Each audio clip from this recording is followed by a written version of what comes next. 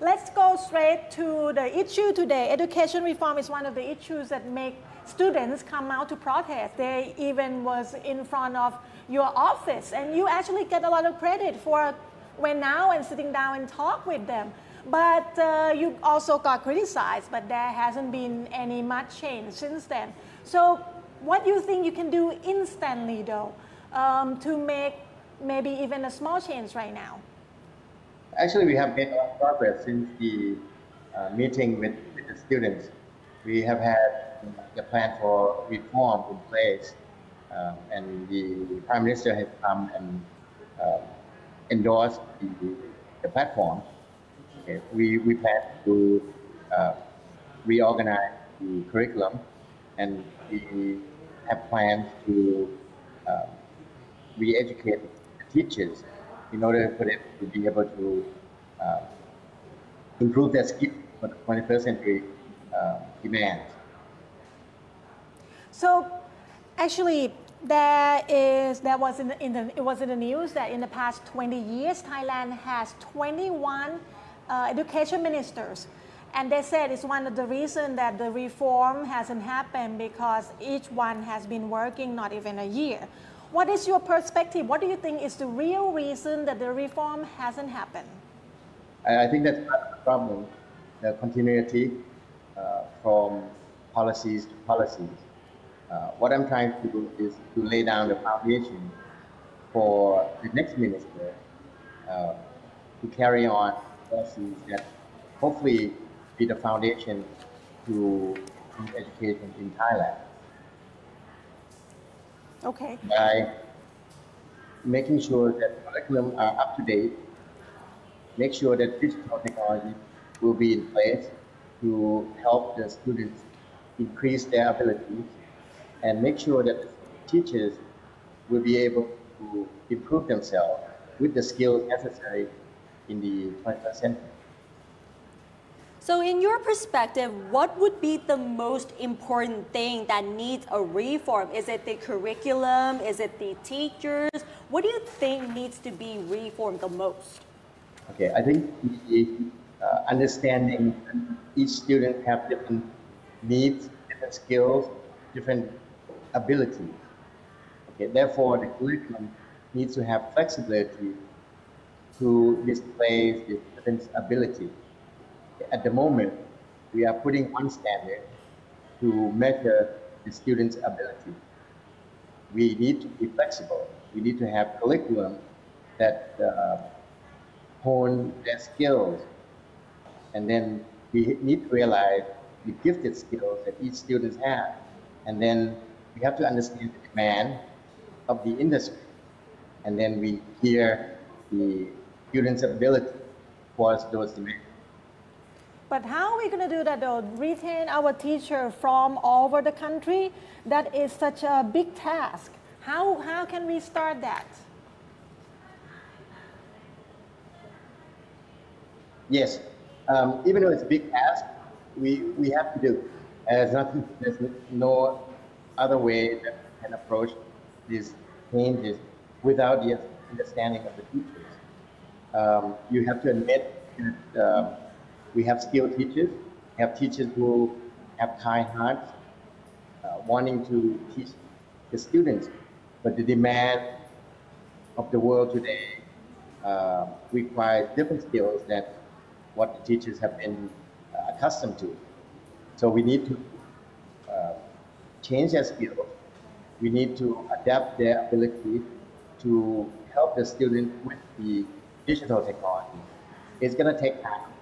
It's not going to be 1 or 2 year process. It will take 3 or 4 years in order to complete the whole program. It is a long-term plan indeed.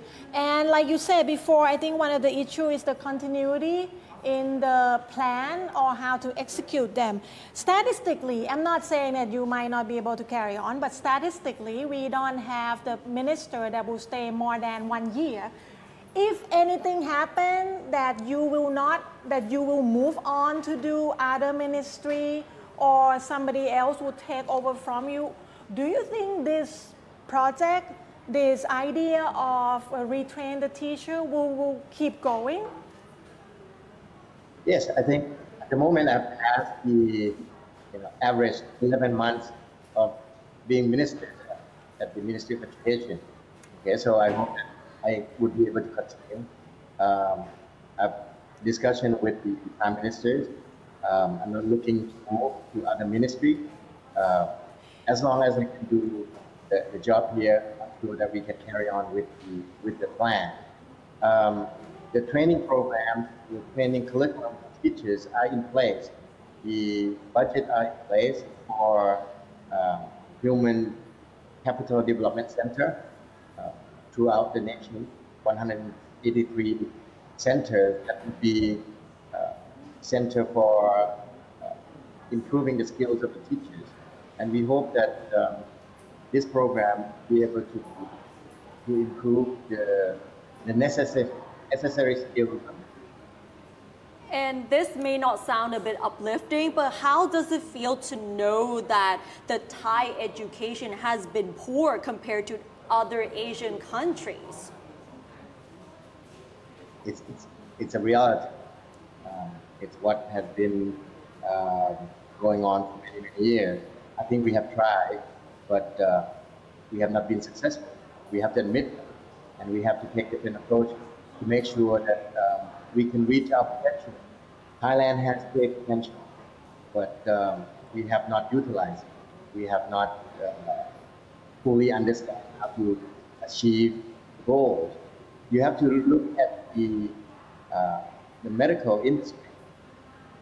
I have to say that we are one of the top in the world. We rank up there.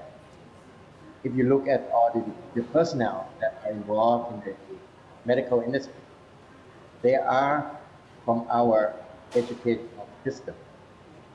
They're not from overseas. Most doctors are educated in Thailand. Most nurses, the medical personnel, are educated in the Thai system. So we have the ability to bring out the best in this sector. Why can't we do it with any other profession or any other sectors? Right. We can do it. We have to put our minds into it and then put a proper plan. One of the problems that a lot of people say that is the inequality in the education standard in the schools all over Thailand. And I would have to say that some parents have to throw money for their children to have good education or even move close to school, or some children have to wake up at 5 a.m. in the morning to go to schools across town because the one near their home is not good enough. How can we fix this problem? Okay. If we look at the bottom line of the schools, we have too many schools. We have 30,000 schools.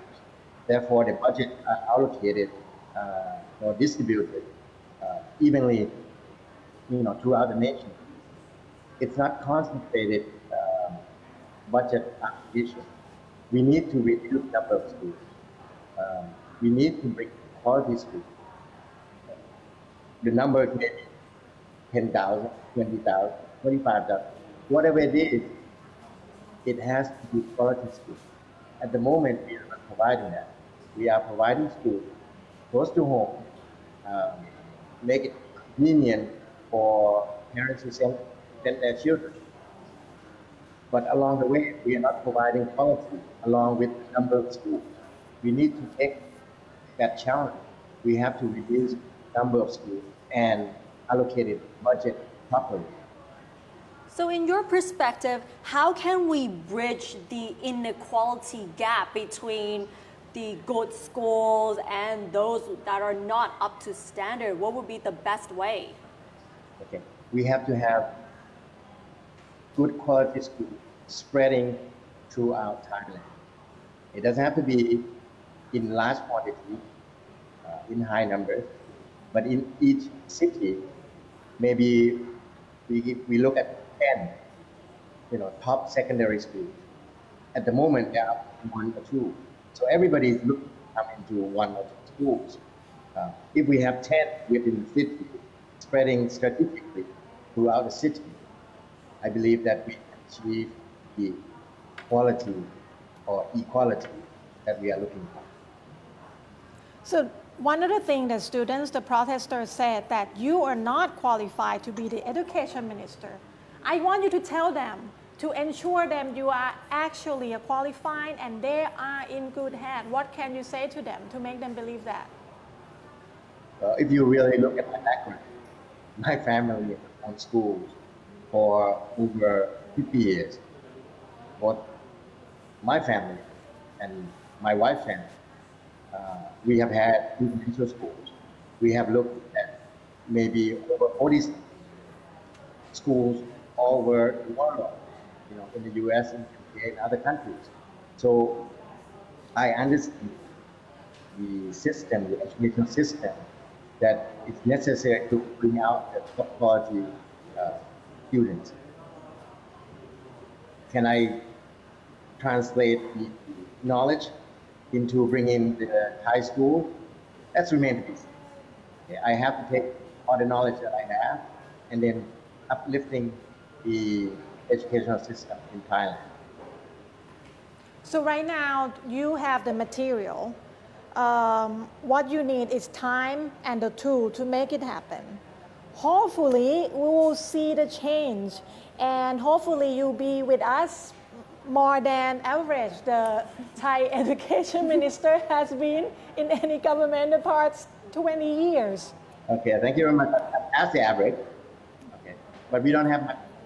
How long have you been the minister again? Sorry, for the education. A little bit over a year, maybe 14 months. 14 months? Oh, Yeah. so you're already above average. Yes, I'm above average. Yes. That's great for us. So hopefully you will stay even longer and be able to do what you said that you were going to do. And that will be a big change, because I believe that human resources is very important. It's important Yes. for our future. Yeah, it's going to take efforts for all, from the state sector, private sector, from international sector. Everybody who's involved in wanting to improve education, we have to put our efforts together. I'm sure that we can do it within Thailand. We don't need help from anybody else. It's within our control to make it happen. One last question. How do you want the world to see Thai education? Okay. Given time, maybe in the next 5 years, if we are able to revamp the whole operation within the Ministry of Education, I want us at least at the top, near the level of Singapore, and hopefully in the long run, we can be on the top in the world. It's a big goal, big challenge, but I think we are